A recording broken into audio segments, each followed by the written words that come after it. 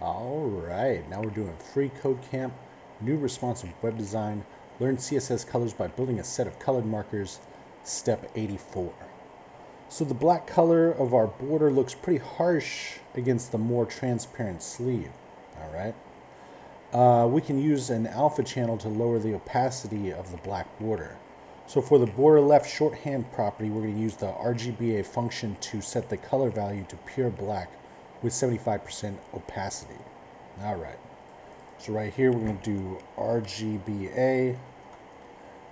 Pure black is 0, 0, 0. And then the opacity thing is 0.75. Like that. And now it looks like that. Okay, and check it. Looks good. Submit it. All right, now we're on to step 85, and we'll see you next time.